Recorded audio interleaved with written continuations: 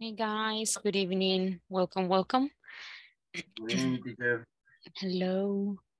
Welcome everyone and thank you very much for joining today.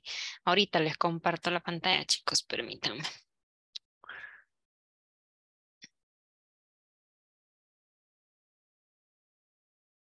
Give me a second. Ahí está.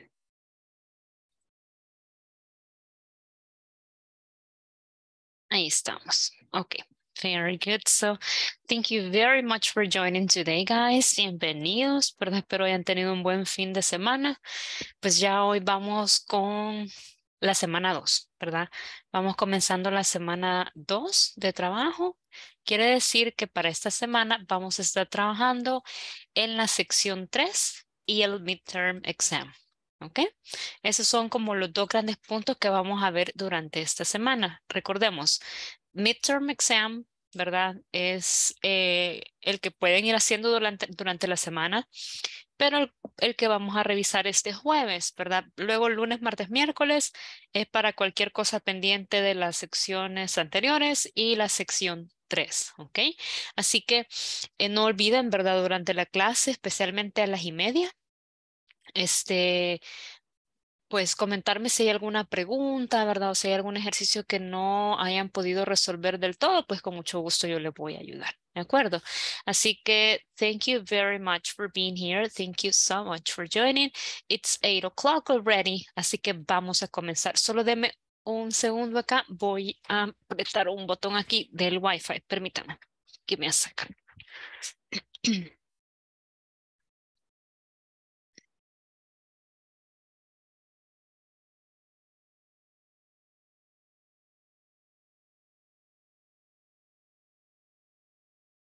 Give me a second, ya voy.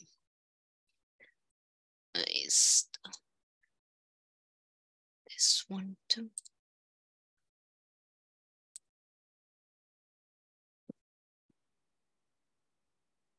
Give me a second, guys.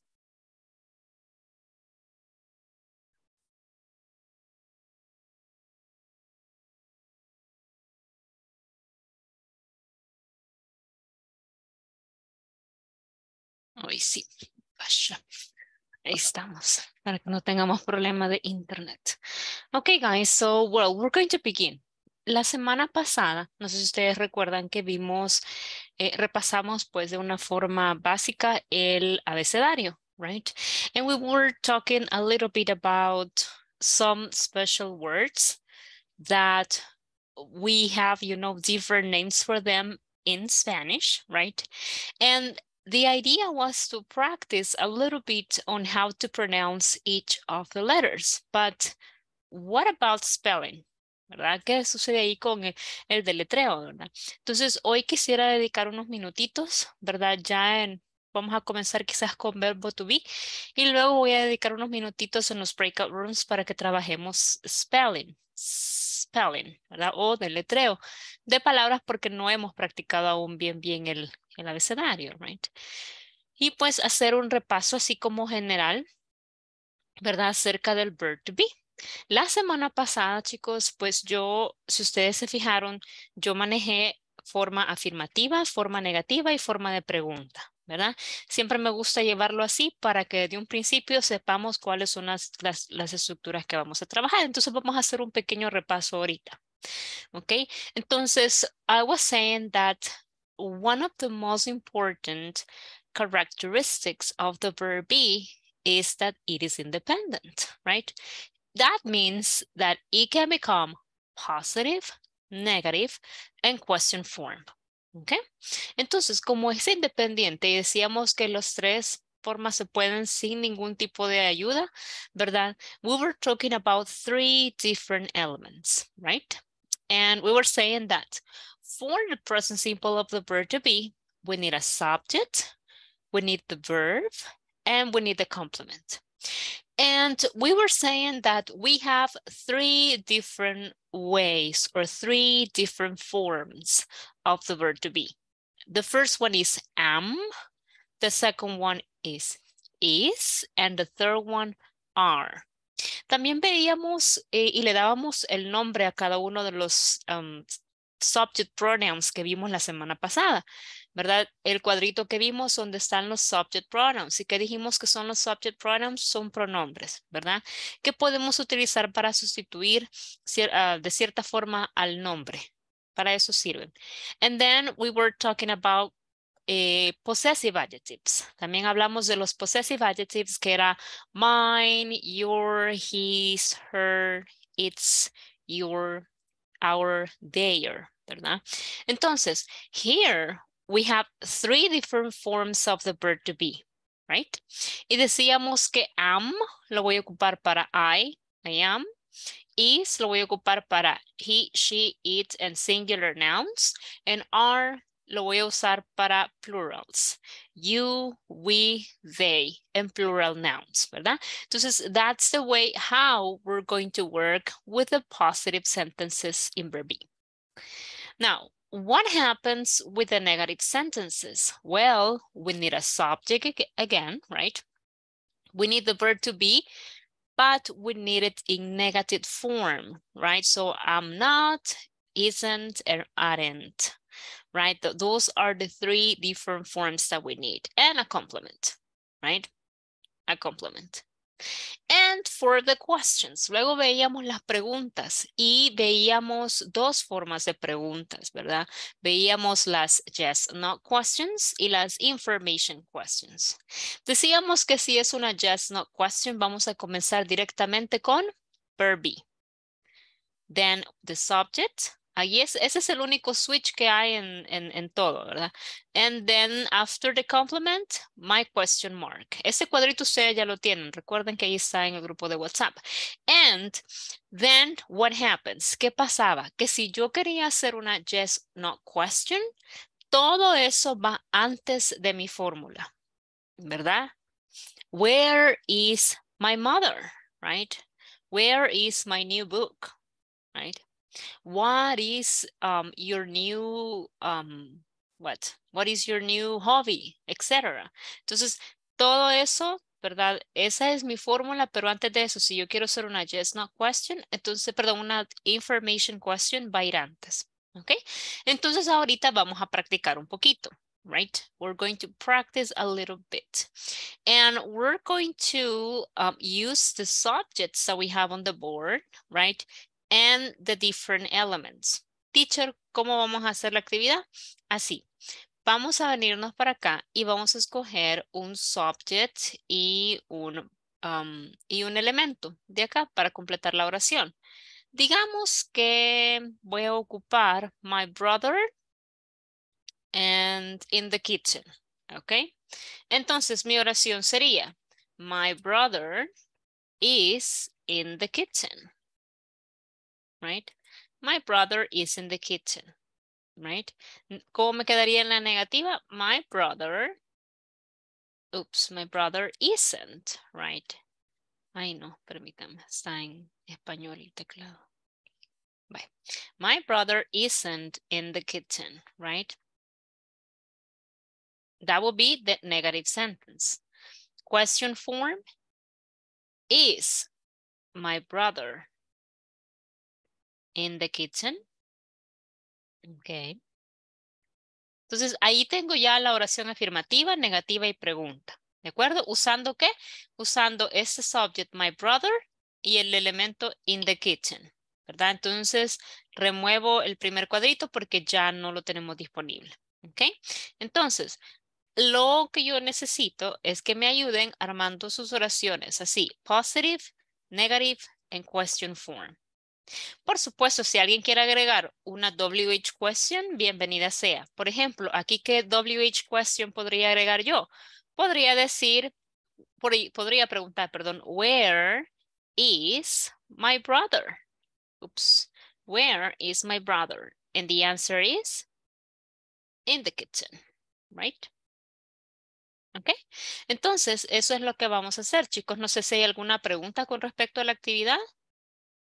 Questions? No. Vaya. Entonces quisiera saber si tenemos volunteers to participate in the activity, right? Voluntarios, raise your hand. ¿verdad? Levante la mano para que yo sepa quiénes son los que van a participar y luego nos vamos con las oraciones. Ok, Sara. Thank you. Luego Guillermo. Sara, comenzamos. Dígame cuáles son los elementos que va a tomar de la cuadrícula que ve en pantalla. El grid. My, My brother. yeah, Ok, and. Y de acá arriba, ¿qué elemento?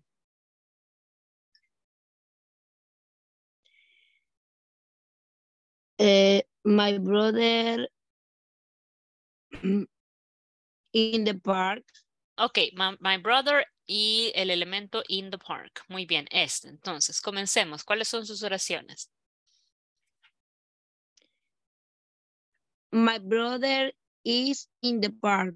Correct.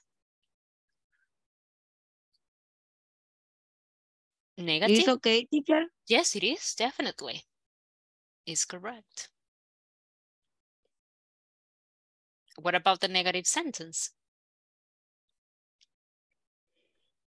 My brother no is in it. My brother is not is in the park. Muy bien. My brother isn't or is not. Muy Is bien. it but the pronunciation is not so good.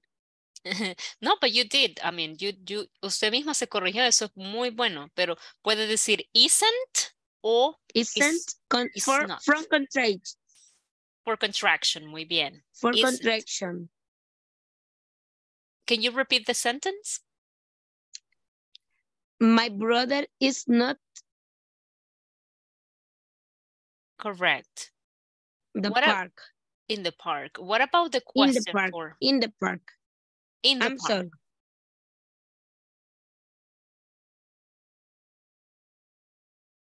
What about the question, Sarah?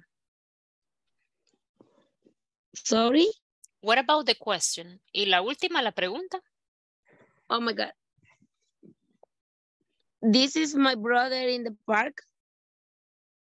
This is my brother in the park. Ahorita me acaba de decir esto, miren. Me acaba de decir, this is my brother, brother in the park, ¿ok? Entonces, vamos a hacer la pregunta, pero vamos a comenzar con verb be, ¿verdad? Okay, I'm sorry. Don't worry, it's okay. But is it very different with the American speaking Spanish and not confused? It's a little bit confusing, that's right. Yeah, I'm sorry. Don't worry, it's okay.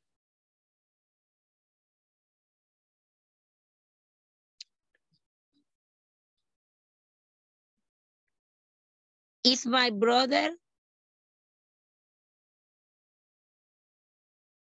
in the park? This is the question. Correct. That is the question and it is correct. Is my brother in the park? Y ahí están sus tres oraciones correctas. So thank you very much, Sara. Let me remove here my brother and in the park. You got 20 points. Ya, ganó 20 puntos, ya vio. Thank you. You're welcome. Vaya, siguiente, Guillermo. What about you? What will be your subject and what will be your complement? My mom había elegido a dentist. Dentist, okay, very good. My mom and dentist. My Tell me your mom is a sentences. dentist. Correct, very good. My mom is an au pair. My mom? My mom is not pirate. It's not a pirate. A pirate? ¿Un pirata? No, tire, ¿cómo se pronuncia? Tire. Tire. Ah, tired. It's not tired. Okay. Is my mom in the kitchen? Is my mom in the kitchen? Okay, so my mom and a dentist fue el que se tomó, ¿verdad? Oh, you got 70 points. Okay, thank you so much, Guillermo.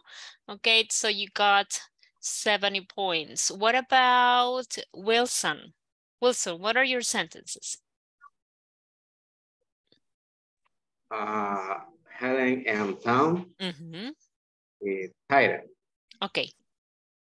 Helen and Tom is tired. But can I use is? ¿Puedo usar is con Helen and Tom? Okay. No. My mom is my mom. Ah, Yeah, entonces, repar. Art. Ajá. Voy a Are usar repar par. repar. ¿Es reparar? Repar. No, en este caso no podemos usar otros verbos porque el verbo que estamos usando es el verbo to be, right? Ah, ok. Ajá, entonces ya que si uso otro verbo, el tema se llama presente simple de otros verbos, pero este es presente simple solo del verb be. Entonces me dijo que va a usar Helen and Tom y tired. Tired es cansado, o sea, Oh, ellos... no es, Jairo, pensé que era llanta. No, ellos están cansados, ajá. Okay, okay, Helen and Tom are tired. Muy bien. Okay, is Helen and Tom is not tired. Aren't. Tired, Tom? Aren't. Helen and Tom aren't tired. Aren't. Or are not Are tired. not. Okay. Question. Are Helen and Tom tired? Very good. Correct, right? So, vamos a ver. Oh, you got 80 points. Very good, Oh, Wilson. Thank you so thank you. much. Now, aquí es donde yo les comentaba, chicos, a propósito es que los he dejado así. No he dejado ni he, ni she, ni it, ni nada, sino que van my brother, my mom, Helen and Tom. Vamos a ver, ¿cuál sería el pronombre? ¿Cuál sería el subject pronoun que yo voy a utilizar para reemplazar Helen and Tom?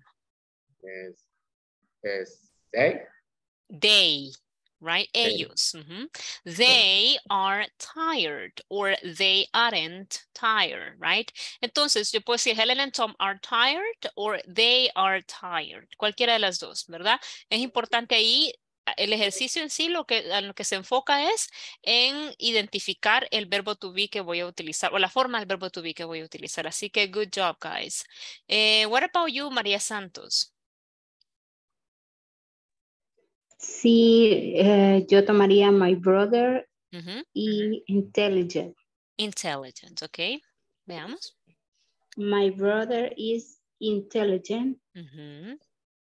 My brother is it conversation? Isn't. Intelligent. Is my brother intelligent? Very good. Correct, right? So all your sentences are correct. We don't have points here, Maria, but thank you so much, right? And the pronunciation of the contraction, ¿verdad? Is isn't, right? Isn't. Okay.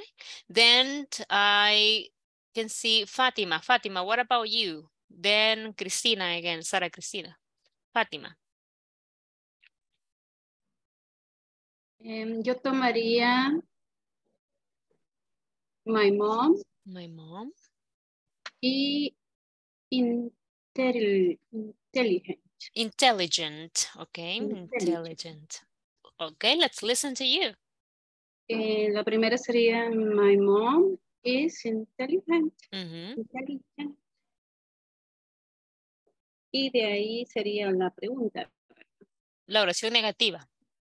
La negativa. My mom is not intelligent. Intelligent, very good. What about the question form? Intelligent. Is my mom intelligent? Intelligent, very good. Correct, right? You gave me the correct order in all your sentences. We don't have points here, no hay puntos acá, Fatima, pero thank you very much. And the pronunciation, right? Intelligent, right? Intelligent. Very good, excellent. What about Sara, luego Juan Javier y luego Maribel? Sara, ayúdeme, por favor. ¿Cuál sería su subject? ¿No? Only I have a question, teacher. Ah, okay. Dígame, Sara. I can say that she, for example, the Helen and Tom. I can say that she and he, or only for the name. No, en este caso, Sara, creo que lo que usted está mencionando son objetos, son object pronouns. Los object pronouns es cuando nosotros estamos señalando sobre quién recae una acción. Entonces, si yo digo he and she, right? Estoy utilizando los subject pronouns de forma separada innecesariamente, porque el que nos corresponde utilizar acá, si vamos a sustituirlo por un pronombre, sería they, right? Ellos. Ya si yo de repente digo him and hers, right? Entonces ya estoy hablando de un object pronoun. Por ejemplo, yo puedo decir a ella le gusta él. She likes him, right? Y cuando yo digo she likes him, ese him es un object pronoun. Quiere decir que sobre él recae una acción, ¿verdad? Que en este caso es que a la chica le gusta, ¿verdad? Entonces, no, en este caso podríamos utilizar el de they para como darle más sentido a la oración, ¿verdad? Y o Helen and Tom. Okay, thank you so much, teacher. You're welcome, Sara. Thank you. You're welcome. Seguía Juan Javier, ¿verdad? Y luego Maribel. Juan Javier, dígame sus oraciones. Está en mute, Juan Javier. Perdón. Good evening, teacher. Good evening. Hello. Hello. El sujeto sería I. Hi. Okay, very good. Y sería a dentist. Dentist, very good. Ok. Sería I am a dentist. I am not dentist. Very good. Am I a dentist? Correct. Excellent. Okay. Am I a dentist, right? Muy bien ahí en la pronunciación de am I. And you got 100 points. Very good, Juan Javier. Excellent. Okay. So that is correct, right? We need to be very careful when we ask the question, ¿verdad? Cuando hacemos ya esa pregunta con am I, right? Am I a dentist? Am I in the park? Am I in the kitchen, etc. Bye. Entonces, let's continue. Maribel, what about you? Sería my mom. My mom? In the kitchen. In the kitchen. Very good. La negativa, my mom are not in the kitchen. My mom, perdón. Are not. Are not. Are not in the kitchen. Ok, pero si es my mom, ¿cuál sería el subject pronoun que voy a utilizar para sustituir my mom? Are not.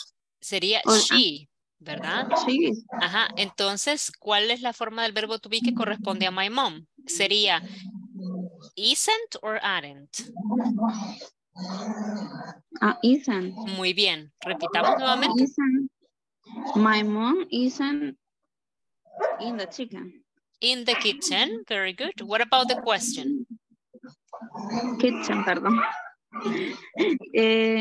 Is my mom in the kitchen? Correct. Very good, Maribel. Excellent. Okay, your sentences were correct. And you had 10 points. Very good, okay? Now, that's again, right? We need to be very careful just to identify the verb to be that we need, right? Como my mom is singular, so the verb be that I need is going to be singular as well. Muy bien. What about the next one? What about, bueno, ya no tengo más manitas arriba, okay? Someone else that would like to participate? Ana Beatriz, thank you so much, okay? So, Ana Beatriz, go ahead. Yes. Voy a elegir Helen and Tom in the park. In the park, very good.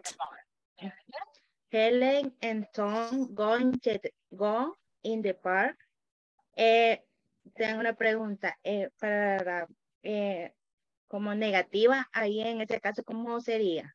Vaya, Ana Beatriz, en ese caso usted me está incluyendo otro verbo y estamos hablando de presente simple de otros verbos. Ajá. Entonces ahorita lo que estamos usando solo es el verb be, que es como ser o estar. En este caso Helen y Tom están en el parque, me dijo, ¿verdad? Ajá. Sí. Ok, entonces vamos a usar solo el verbo to be. Okay. En ese caso, ¿cómo quedaría usando el verbo to be? Vaya, en este caso... Quitando el who. Claro que sí, yo le ayudo aquí. Nos quedaría de la siguiente forma. Veamos. Sería Helen and Tom, right, are in the park. Ujú. Negativa, Helen and Tom aren't in the park. Oops. And are Helen and Tom in the park? Oops. Ok, entonces aquí nada más estoy utilizando el verbo to be para decir, para expresar un state, o sea, como alguien se siente, como alguien es, ¿verdad? O dónde está, ¿ok? Entonces, this will be con el verbo to be. ¿Qué sucede si yo agrego ya el verbo go? Sería Helen and Tom go to the park. Ahí sería diferente, pero el verbo ya cambia. Ya no sería verbo to be, sino que sería el verbo go, ¿verdad? Y más adelante, chicos, ya en el nivel 2, ustedes van a ver esto. Van a ver el presente simple de otros verbos, ¿verdad? Y aparte de eso, también van a ver una combinación de ambos. Por ejemplo, Helen and Tom are going to the park. Van para el parque, ellos van caminando, ¿verdad? Entonces van a ver esto que se llama presente simple de otros verbos, ¿verdad? Present simple. Y esto que se llama present continuous, right? Y esos los van a ver más adelantito, ¿de acuerdo? No sé si contesto su pregunta, Ana Beatriz. Sí, muchas gracias. Vaya, ya sabe. Excelente. So, ¿alguien más? Maribel tiene la mano levantada, va a participar de nuevo.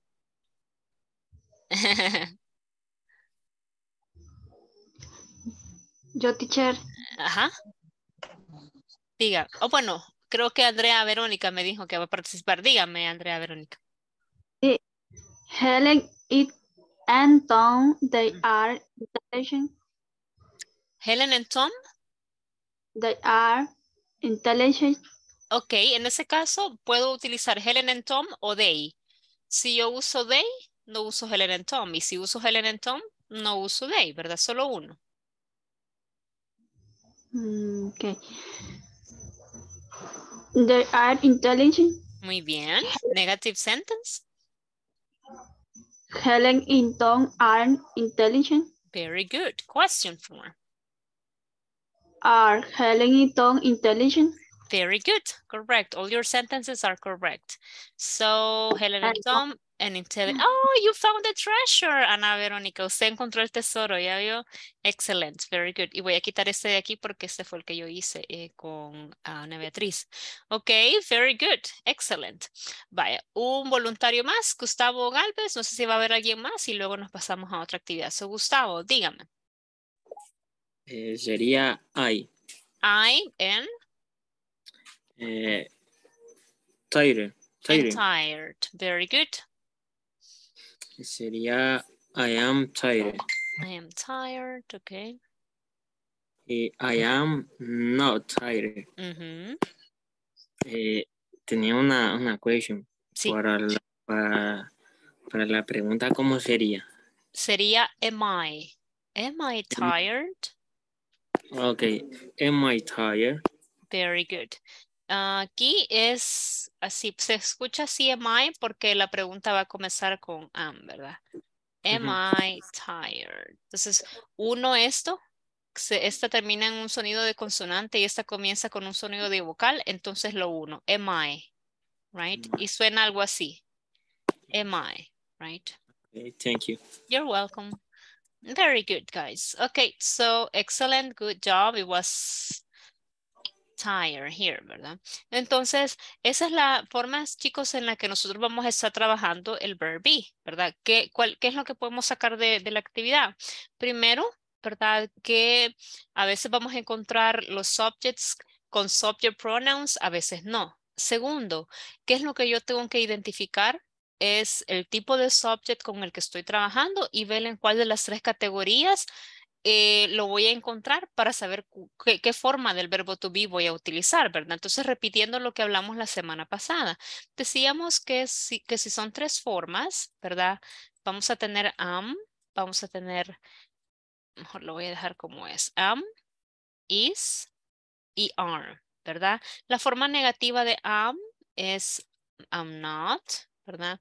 La forma de is es isn't, ¿ok? La forma de are es aren't, ¿verdad? Y pues estas son las contractions, ¿verdad? Pero usted puede utilizar perfectamente las full forms, ¿verdad? O las formas completas, ¿ok? En este caso puedo decir is not, isn't, ¿verdad? O aquí puedo decir are not o aren't. Entonces, ¿cuáles son los subject pronouns con los que voy a trabajar en estas 3 diferentes categorías? Bueno, vamos a ponerlos al principio. Estos siempre van a ir con I. Estos siempre van a ir con is or isn't. He, she, it or singular nouns. Y con are siempre va a ser you, they, we. Oops, vamos a ponerlo con we, they y plural nouns, ¿verdad? Ejemplo, teacher, plural nouns. Por ejemplo, Helen and Tom. Helen and Tom es un plural noun. Singular noun, teacher, todos los que están acá. ¿Ve? Ay, permítame. My brother, my mom. Son singular nouns, ¿verdad? Entonces, hay que fijarnos bien para saber si voy a usar este o este. ¿De acuerdo? ¿Hay alguna pregunta, chicos? Questions. Les voy a compartir esto en el chat. ¿Preguntas, chicos? No. Pasha. It's okay, teacher. Thank you. You're welcome. Ahí está, les pasé ahí la info por el grupo, perdón, por el chat de Zoom. Bueno, entonces vamos a dedicar ahora unos minutitos antes de pasar ya a la parte final, ¿verdad? Acá de la sección 2 de la plataforma, ¿verdad? Ayer, ¿verdad? Ayer. Bueno, en la clase anterior, mejor dicho, ayer fue domingo. En la clase anterior hablábamos sobre eso, sobre las question forms. And we were saying that sometimes we're going to have yes, no questions and sometimes information questions. ¿De acuerdo? Entonces, there is a conversation here on the board, right? And the conversation is called oh no, right? So we have a woman and a man and they are coming from a café, as you can see.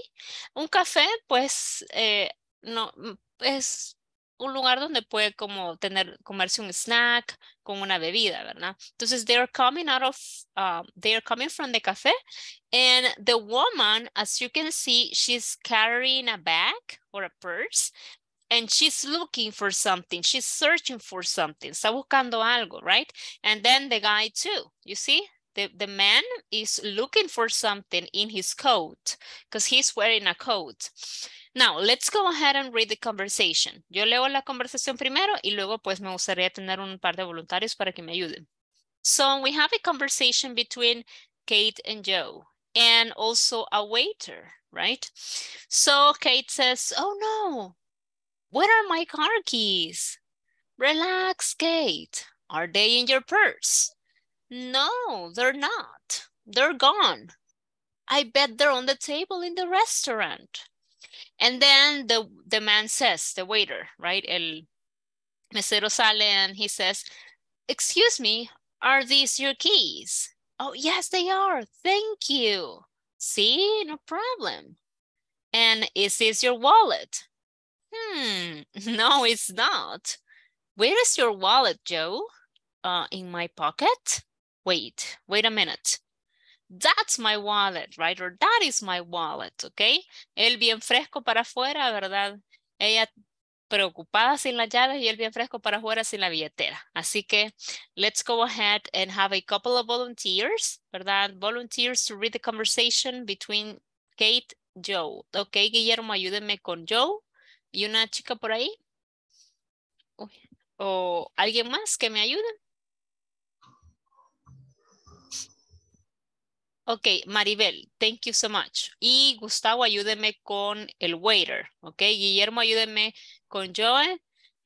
Luego Maribel con Kate. Y Gustavo, ayúdeme con el waiter. Comenzamos, chicos.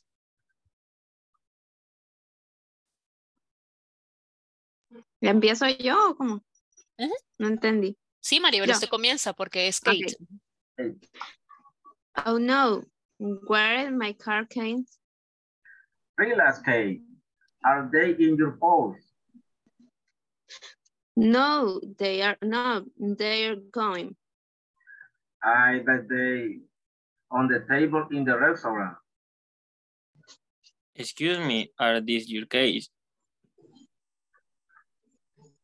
Yes, they are. Thank you. Sí, no problem. And is this your wallet? No, it's not. Where is your Joy? In my pocket. Wait a minute. That's in my wallet. Okay, excellent. Good job, guys. Thank you so much. Okay, just the pronunciation of keys, right? Es como keys, el verbo, ¿verdad? Keys. Se parece al verbo besar, pero en este caso es un nombre, son llaves en plural. Así que my car keys, right? What else? Wallet, right? My wallet, billetera. Wallet, okay? Pocket, right? Pocket, bolsillo. Good job, guys. Now, as you can see, como ustedes pueden ver, chicos, la estructura, okay, prácticamente ya nosotros, después de haber visto el cuadrito y hacer los ejercicios, sabemos cuáles son los elementos que necesitamos y aquí los tenemos. Vamos a irlos marcando, ok. Tenemos acá, es una yes, no question. Miren, tenemos una WH word. Espérenme, mejor vamos a quitar ese. Y aquí, una WH word, aquí al principio, ¿verdad? ¿Qué más tenemos? Acá tenemos el verbo to be. Tenemos el subject, ¿verdad? Y tenemos un question mark, ¿verdad? Aquí no hay un complemento, no siempre vamos a tener, ¿verdad? Pero comienza la pregunta con un where. Esta que vemos acá abajo es una yes, no question. ¿Por qué? Porque comienza directamente con el verbo to be, sigue con el subject y termina con un complemento y el question mark. ¿De acuerdo? Entonces, como ustedes pueden ver, ¿verdad? Todos los elementos se van cumpliendo. ¿Qué tal esta? Miren, acá tenemos una oración afirmativa. Ok, there, aquí sería subject, verbo to be, complement. They are on the table in the restaurant. ¿Ok? Entonces, media vez yo ya sé cuáles son todos esos elementos que necesito en la oración. Va a ser muchísimo más fácil comenzar a construir y a producir, ¿verdad? Cada vez que hablamos. Así que that's about the conversation. Dentro de la plataforma, ¿verdad? Ahí les explican un poquito acerca de las yes, no questions, ¿verdad? Cómo es que las van a formular y también las otras que son las information questions, pero ya las habíamos visto nosotros la semana pasada. So the question, is this your wallet? Estas preguntas son de la conversación que acabamos de leer, ¿verdad? Is this your wallet? So I have two answers. I have yes, it is, or no, no, it's not, or not, it isn't, right? Are these your keys? Yes, they are, or no, they aren't, right? Where is your wallet? In my pocket. Where are my keys? They're on the table, ¿ok? Entonces decíamos que la diferencia entre una y la otra, la diferencia de las yes, no questions con las information questions, decíamos que acá lo que andamos buscando es un detalle específico, right? ¿Cuál era ese detalle específico? En este caso, la respuesta where sería in my pocket. ¿Ok? Where? On the table. ¿Ok? Entonces, si yo pregunto la yes, no question, no es ni sí ni no, sino es ese detalle que es el que quiero saber a través de esa WH word, ¿verdad? ¿Y teacher y solo aplica para where? No. aplica para todas las WH words. Como pueden ver en pantalla, en el video, el instructor les presenta una lista de WH words, ¿verdad? Ahí tenemos who, tenemos what, when, where, how, and why. ¿De acuerdo? Entonces, por ejemplo, vamos a revisarlas una por una, ¿ok? Permítanme, voy a cerrar acá. Y vamos a hacer esto más a este ladito. ¿Ok? No sé si esto se los pasé. Sí, ya se los pasé, ¿verdad? Quiero ver. Sí, ya los pasé. Voy a quitar esto de acá y les voy a compartir un poquito acerca de las WH questions. Vaya, si es who, ¿verdad? Se va a referir a people. ¿Ok? Who. Por ejemplo, who is your new teacher? ¿Quién es tu nueva maestra o nuevo maestro, verdad? Who is your new teacher? Si es what, ¿verdad? Va a ser para things, ¿ok? Cosas, ¿verdad? What is your last name? ¿Ok? Last name, cosas, right? Tangibles o intangibles, ¿verdad? Luego tenemos when. ¿Qué voy a buscar con when? Voy a buscar time, tiempo, ¿verdad? When is your class? When is your English class, right? Es from Monday through, from Monday, permítame, se hizo para casito, ahí está. From Monday through Thursday, ¿verdad? Entonces, aquí la respuesta de la primera para who va a ser una persona. Who is your new teacher? Respuesta es teacher Marcela. ¿Ok? O sea, people. What is your last name?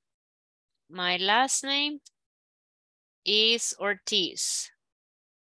Thing, right? When is your English class? It's from Monday to Thursday. Es de lunes a jueves, right? Tiempo, ¿ok? Luego les menciona where. Where es para place, lugar, ¿verdad? Where is your school, right? ¿A dónde queda tu escuela, tu universidad, etcétera? Where is your school?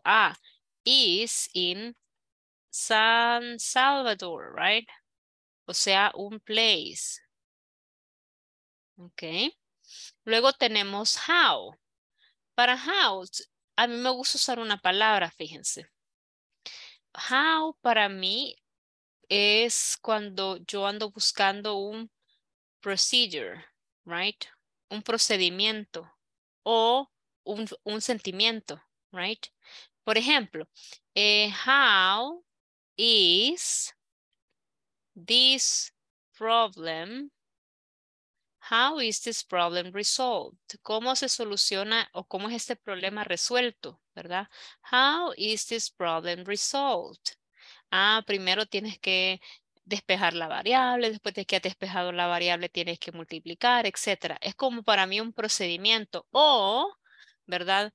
How is the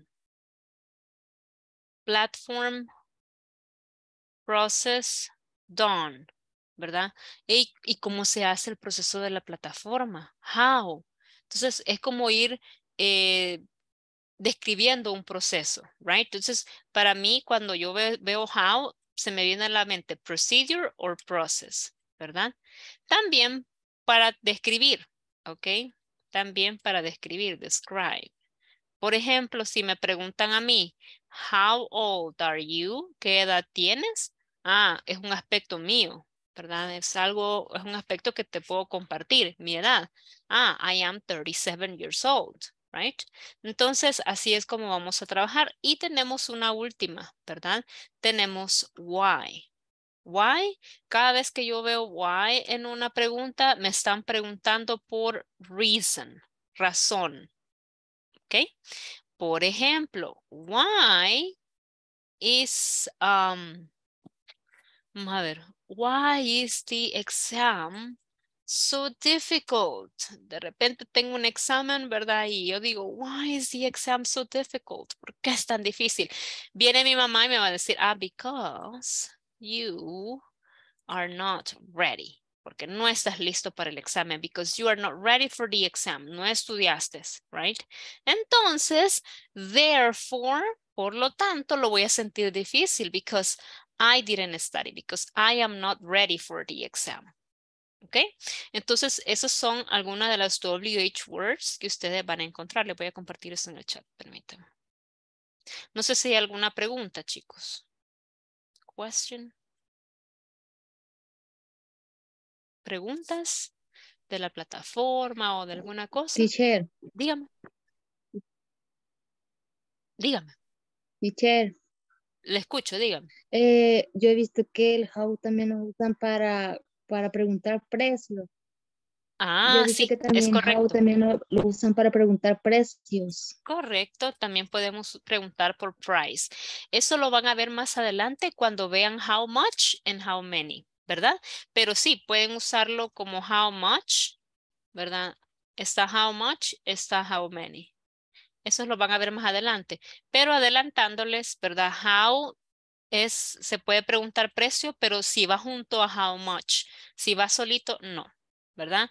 Si pregunto how much, ahí sí, pregunto por precio, ¿verdad? En este caso, por ejemplo, vengo yo y quiero saber cuánto vale un par de sandalias, ¿verdad? How much are the sandals, right? ¿Cuánto valen? How much are the sandals? Y miren acá, verbo to be en plural. ¿Por qué? Porque sandals son dos, ¿verdad? Me venden el par, no solo una. Entonces, how much are the sandals? Si voy a preguntar por uno, how much is the dress? Ups. ¿Cuánto vale el vestido? How much is the dress? Entonces aquí va a ser is porque estoy preguntando el precio de un artículo, mientras que en el otro estoy preguntando el precio de dos artículos, ¿verdad? Entonces, si how va acompañado de much, entonces sí podemos preguntar price, ¿verdad? How much are the sandals? Que sería plural. Y how much is the dress? Singular, ¿verdad? No sé si contesto su pregunta.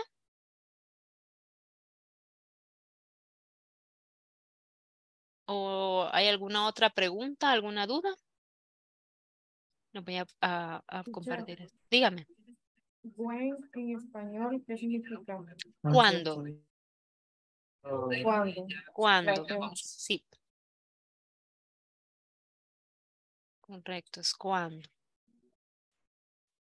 Any other question, guys? ¿Preguntas? O sea que Dígame. todos estos son para hacer preguntas. Es correcto. Todas ustedes las pueden utilizar para hacer preguntas y no solo con verb be, ¿verdad? O sea, las WH questions existen en presente simple, pasado, futuro simple, futuro perfecto, presente perfecto. En todos los tenses ustedes van a encontrar las WH questions y en todos los tenses pueden utilizar las WH words para hacer preguntas. Es correcto. Any other question? ¿Preguntas, chicos?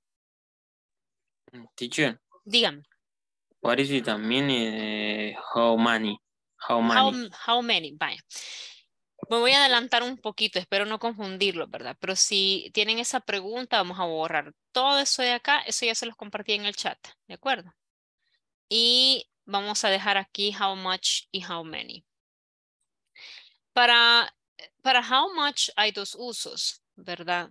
Y uno de esos dos usos es para price. Sin embargo, hay otra clasificación, ¿verdad? Cuando hablamos de how much y how much tiene uso número 1, precio, y este uso número 2. How much lo utilizo con uncountable nouns, right? Y how many lo ocupo para countable nouns, ¿ok? Prácticamente how much es cuánto en español. ¿Cuánto? ¿Cuánto?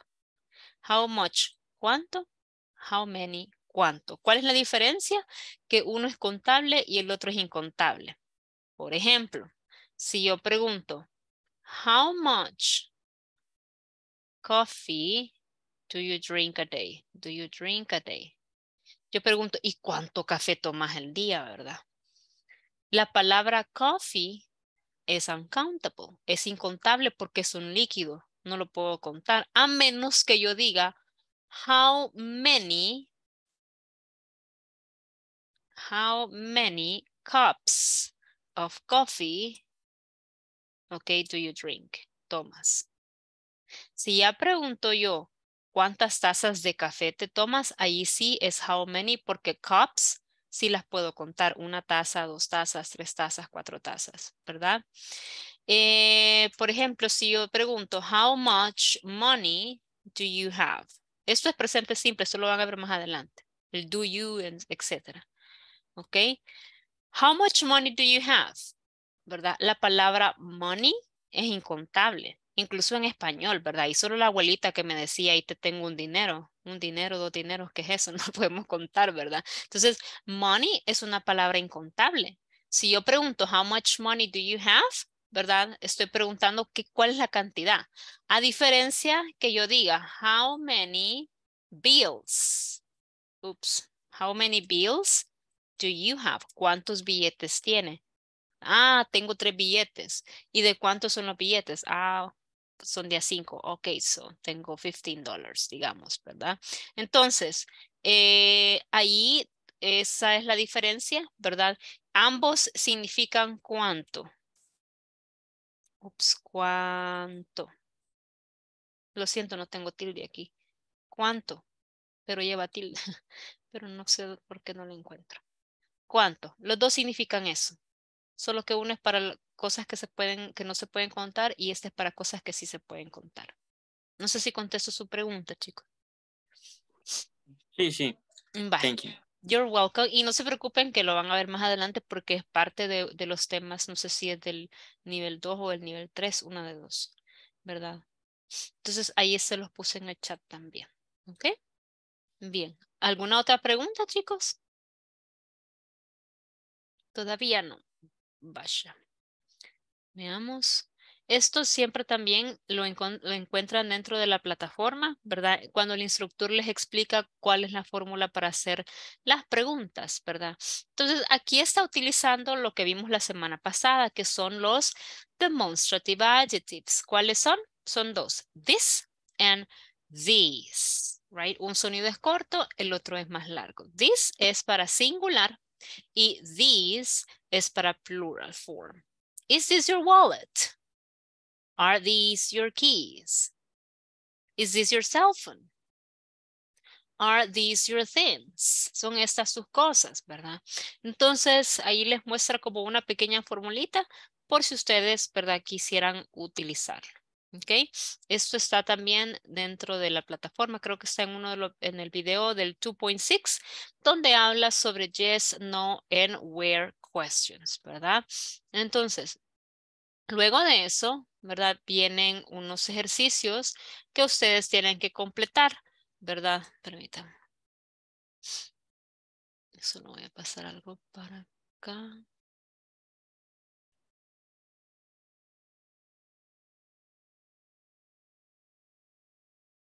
Ahí está.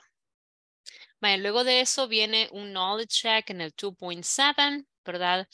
Y también hablábamos la semana pasada, esto también lo expliqué, acerca de las prepositions, ¿verdad?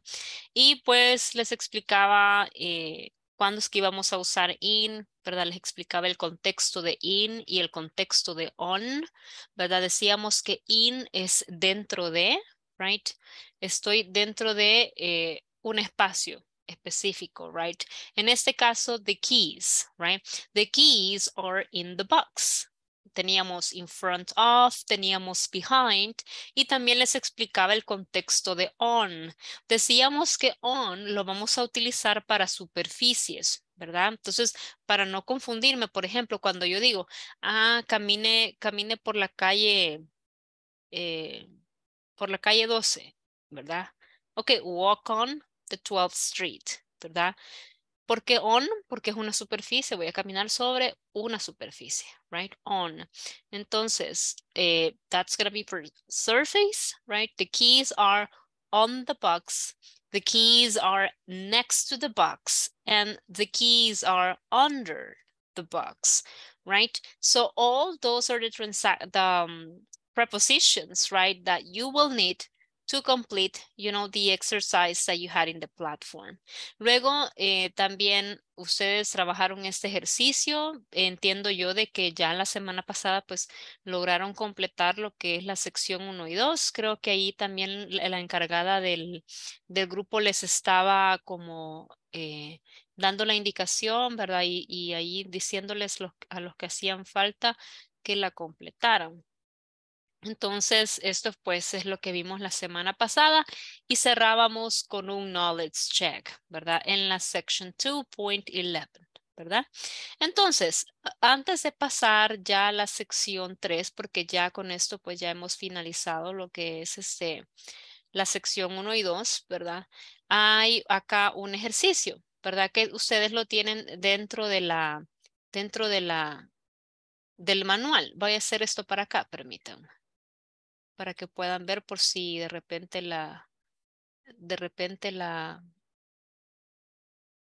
camaritas como que se confunden ahí. Bye. Entonces tenemos aquí que andamos buscando 2, 4, 6, 8 things. Andamos buscando 8 cosas, right? So let's begin. Okay, take a look at the picture that you have there, ¿verdad? So tell me, guys, where is the briefcase? Where is the briefcase?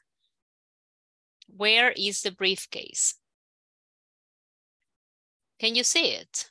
¿Lo pueden ver? Where is the briefcase? Briefcase. Volunteer, levante la mano si quiere participar.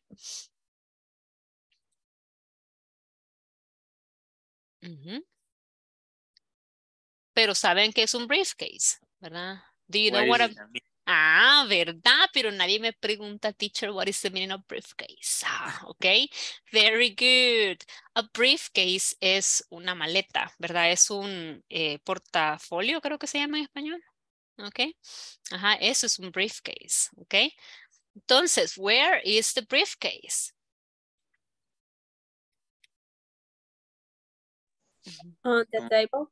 Correct, right? It's on the table. Esas mesitas que ustedes ven, así como que están como a media sala, si no me equivoco, esas se llaman coffee table. Quiero ver, déjenme comprobarlo. Creo que se llaman coffee table. Ya les confirmo. Sí, ajá, se llaman coffee table y las van a, si usted digita coffee table en internet, ¿verdad? Ahí van a ver que son esas mesitas que están en la sala, ¿verdad? Se llaman coffee, así como café, coffee table. Uy, escribí coffee con una F, qué pena. Es coffee table. Ok, muy bien, it's on the coffee table. Where is the camera, guys? Where is the camera? Give me a second. Where is the camera? On the front of the television. A ver, a ver. Ah, muy bien. On the floor, right? Está on the floor. ¿Y en qué parte de la televisión? Perdón. On the floor and? Front. Ah, muy bien. In front of, right? It's in front of. In front. In front of the TV, right? That's where it is. In front of the TV. Just let me see. Oh, okay. And then what about the cell phone, guys? Where is the cell phone? Can you see the cell phone? Un Nokia de esos ladrillos de antes. Cell phone is under coffee table. Very good, right? The cell phone is under the coffee table. Excellent. Where are the glasses? Can you see the glasses? Where are the glasses? The glasses On the DVD. The DVD for people. Very good. creo que estaba, escuché dos voces, pero creo que escuché más la de Guillermo. Y sí, en este caso, the glasses are on the CD player. Es como una CD player, ajá, o como un DVD player o un VHS, así parece. Ok, pero sí es, yo diría on the CD player. Muy bien. What about the newspaper? Where is the newspaper, guys? Where is the newspaper? The newspaper on the table. Coffee. Okay, it's on the coffee table. Very good, right? And it looks like it's next to the briefcase, right? Okay, what about the notebook? Is there a notebook? Can you see a notebook there, guys? Can you see a notebook?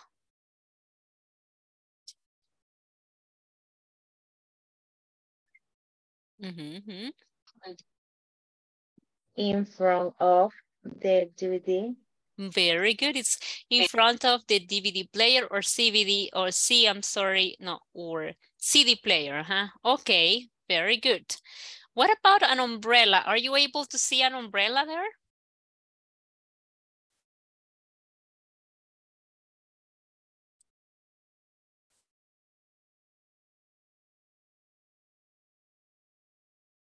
Mm-hmm. What about the umbrella? Okay, very good. It's behind, pero ¿cómo se llamará ese sillón, verdad? Because actually that's a different, es como algo, es diferente, fíjense.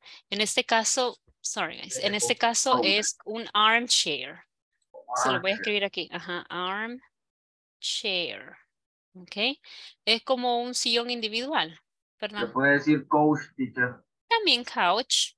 Couch, Couch, couch.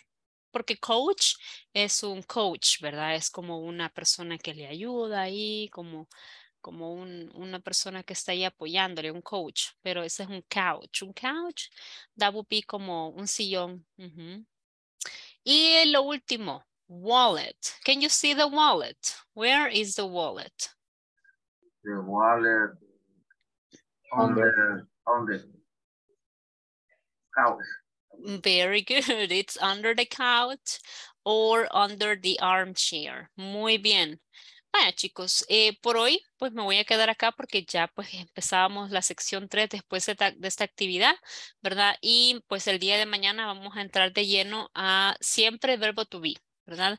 Y vamos a enfocarnos en las preguntas, ¿de acuerdo? Así que me voy a quedar por acá, ¿verdad? Cualquier consulta, por favor, apunten siempre cualquier pregunta que tengan. Ay, sí es cierto. Yo sabía que algo se me estaba olvidando. Espérenme. Gracias, muy amable, por recordármelo. Casi se me va. Ahorita abrimos acá la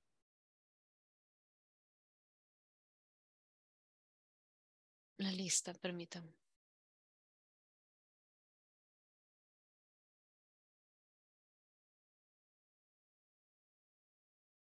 Es que la lista carga la de todos los grupos, entonces hay que esperar a que carguen todos los grupos y luego hay que buscar la de ustedes.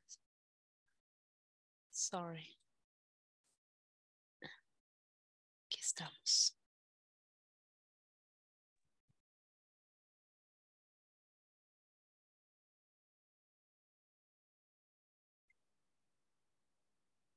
Hoy es 21, ¿verdad? Vaya, aquí estamos.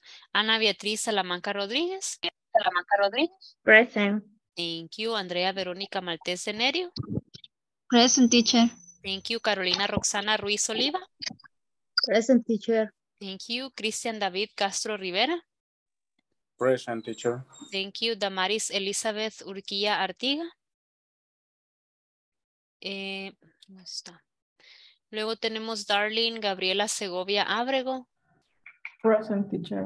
Thank you. Elba Morena Olivar Portillo. In here, teacher. Thank you. Fátima Natalia Ramírez Sánchez. Present, teacher. Thank you. Gabriela Carolina Calderón Jarquín. Present, teacher. Thank you. Guillermo Timoteo Iglesias. I'm here, teacher. Thank you. Gustavo Alexander Galvez Palacios. I'm here. Thank you. Isabel Noemí Vanegas Coreas. Isabel Noemí, no. Okay. Juan Javier Moreno Rivas. Present, teacher. Thank you. Manuel Alejandro Vázquez Serpas. Present, teacher. Thank you. María Elena Martínez de Escalante. Present, teacher. Thank you. María Santos López López. No. Okay. Norma Lisset Crespino Orellana. Present, teacher. Thank you. Sara Cristina Moreno Quijada. Present, teacher. Thank you. Huberto Isaí Benavides Larios. Huberto. Víctor Alexander Alfaro Chávez. Víctor. No. Wilson Armando Villa Galdames. Present, teacher. Thank you. En Zulma Maribel Guerrero Mejía. Present, teacher. Thank you, guys. Guys, muy amables, ¿verdad? Por su tiempo este día. Thank you for joining. Mañana nos reunimos nuevamente, ¿verdad? Cualquier pregunta, Thank you, pues tráigala. teacher. You're welcome. You're welcome, Sara. Have a Así good que, night. Good night, good teacher. night. Bye-bye, See you guys. tomorrow. Bye. See you Thank you for the tomorrow. class. You're welcome. See you Bye-bye, guys. tomorrow Bye. for the law.